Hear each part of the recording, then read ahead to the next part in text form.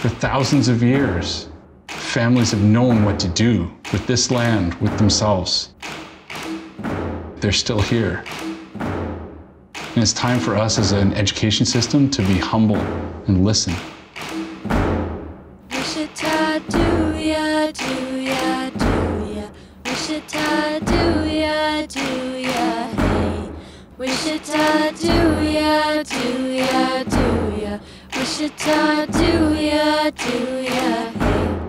Equity in Action is a framework that challenges us as educators in 4 important ways.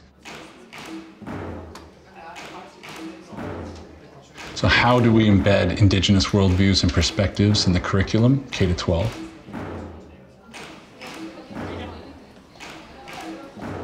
How do we view Indigenous students, families, and communities?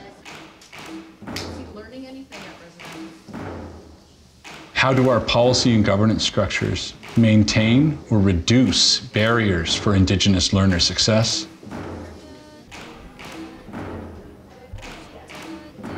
And lastly, how do we use data to track Indigenous learner success as they're on their way towards a meaningful graduation, one that really matters to them?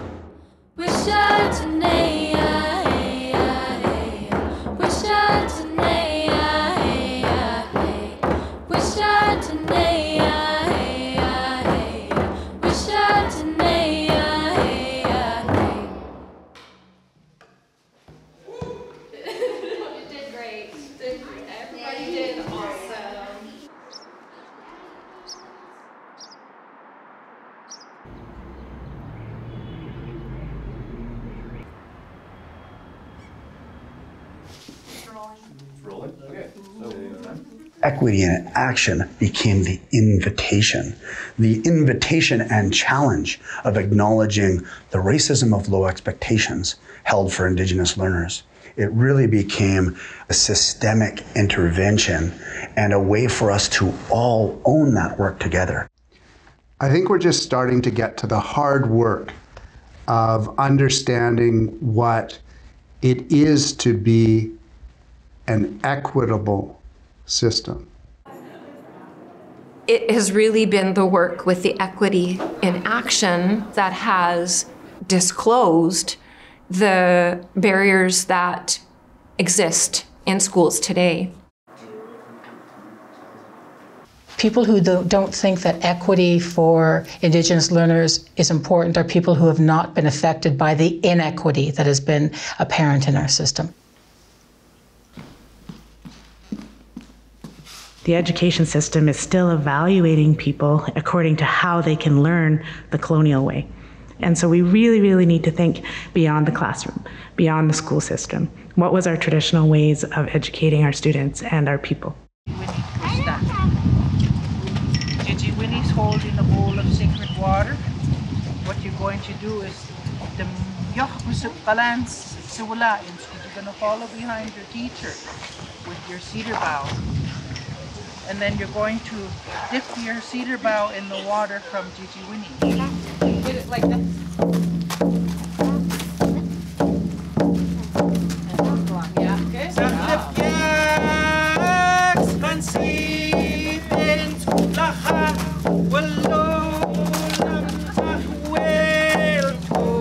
So there are a lot of things around the way school is structured that we have a hard time letting go of because it has been there for so long. We think it's the right thing to do. Tests at the end of a unit, reading a chapter and answering questions. As treaty people, we're so used to doing things the white man way. And you've come and sprinkled some fresh water on us to let us know it's okay to be nista too. That it's okay to slow down, that it's okay not to abide by the book, that you just listen to your heart. And that goes right back to what we hear in our feast halls. Share your heart with us.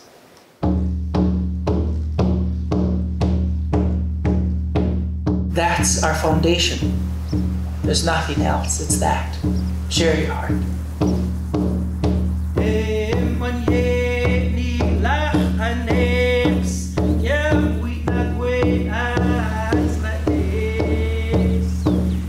We create space together. Everyone's included. Everyone has a space.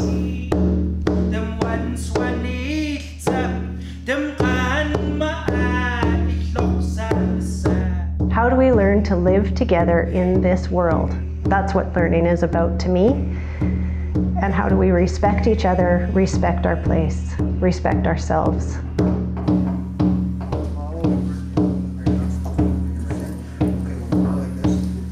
Everybody's taken care of. Everybody has, that love. They say this is medicine, and I see why, because it does that.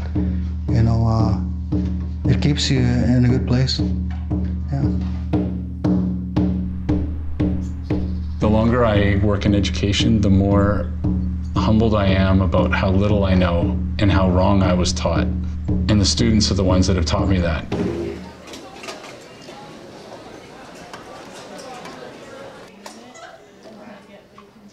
A lot of the time in especially my classes, when an Indigenous person makes a comment or says something or shares their opinion, it's invalidated by multiple people, whether it's like laughing or just ignoring it, just kind of stuff like that. It's kind of half and half. When you say people, is that students? Yeah, mostly students.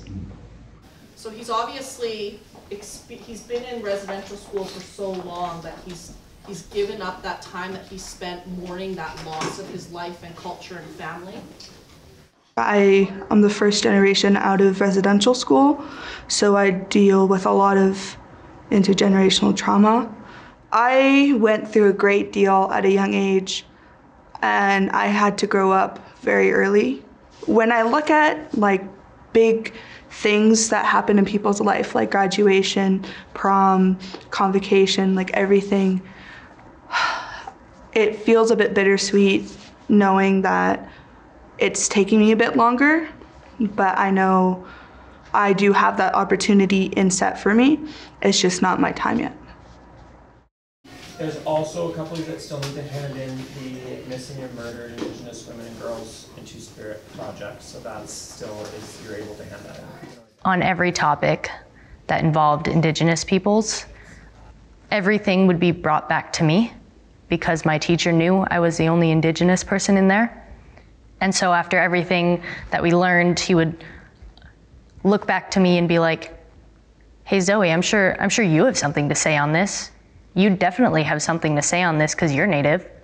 Even though he did know me, he can't assume that, that I'm comfortable with talking about that, especially in front of an entire class. Putting me on the spot like that was not a very kind way of going about the new curriculum.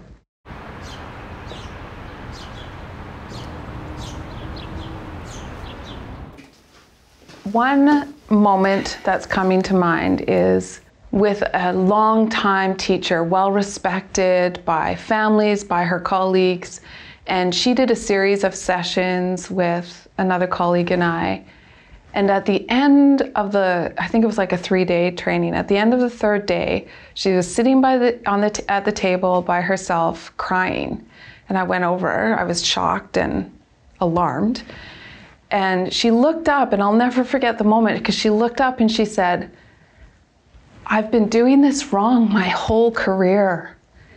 And that's what I mean about continuing to show up with humility and compassion, because we're asking folks to rethink everything they know about how to be in the classroom and in school, how to make decisions, about how to make really hard decisions. We're asking folks to give up some of their power, some of their resources, some of the things that perhaps they valued to create equity for other kids.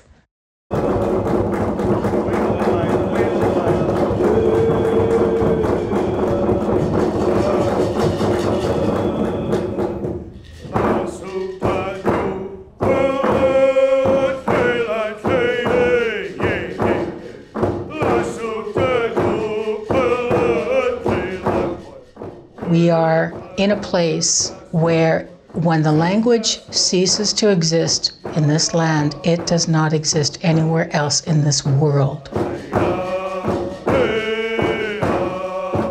The language is connected to this land, it's connected to this earth, it's connected to these peoples. You know, if you look at what my father went through as a residential school survivor where the language was beaten out of him, language is key to identity. And I look at what we're trying to do now with language revitalization is, it's a long road, but when you walk into a school, if you look at Handsworth Secondary School in North Vancouver, a brand new school build, all of their signage is English, French, and Squamish. So as an Indigenous person walking into that school, Squamish or non-Squamish, but they'll recognize Indigenous language on the walls in that school. That creates a sense of belonging for them. We want, as part of this equity work, for every learner to be inspired, for every learner not only to be valued, but to feel valued, to feel that who they are and where they come from has been valued and respected and has been reflected in the system around them.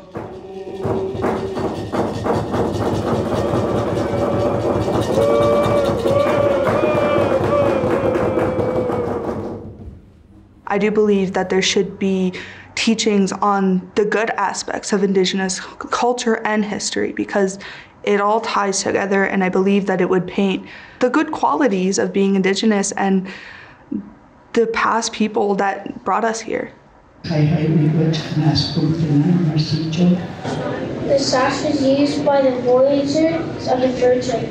It was also used by the Métis people. The sash taking many hours, over 300, to complete by hand. Now we wear the sash as a symbol of our heritage. Each color holds a special meaning we would like to share with you.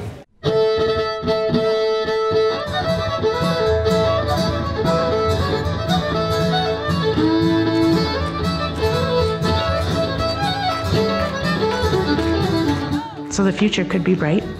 And again, it's a matter of, can we step outside the red tape? Can we change policies? Can we change governments? Can we change people's mindsets? We've come to this incredible time engaged in a conversation, and yet we need to take those next great steps around responsibility, around reconciliation, and around a rights-based approach in our relationship with Indigenous communities. I think the number one thing is just the sense of belonging for Indigenous learners. If they are coming every day and they're proud to be who they are as an Indigenous person, that is the number one data point for me as an educator.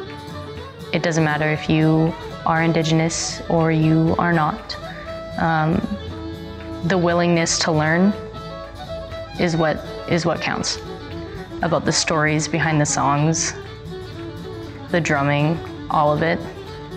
I want to share that with people who are willing to learn.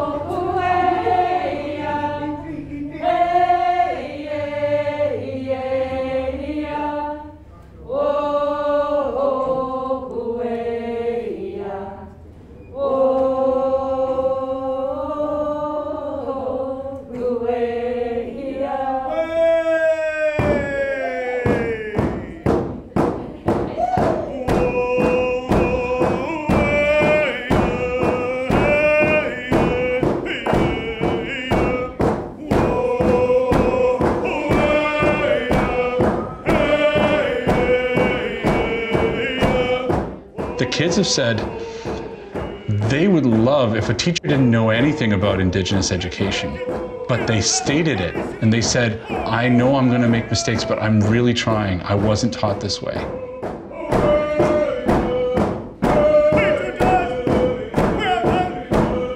I also would say to educators who are anxious about making a mistake or offending someone, find a couple of colleagues to walk with you. Don't do this alone. And continue to do your homework. and know that we are all making mistakes. Because we're going someplace that we've never been before. We're creating a system that has never existed.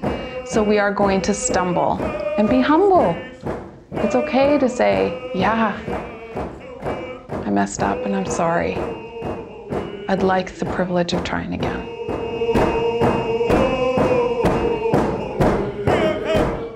The thing that keeps me going when I think of the painful stories is thinking about the young ones that are yet to be born.